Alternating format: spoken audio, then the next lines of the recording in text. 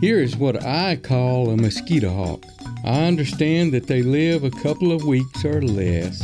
Their activity during that time consists of flying aimlessly, clinging on a wall, eating, and mating. I caught a couple of them mating. They can even mate while flying as well.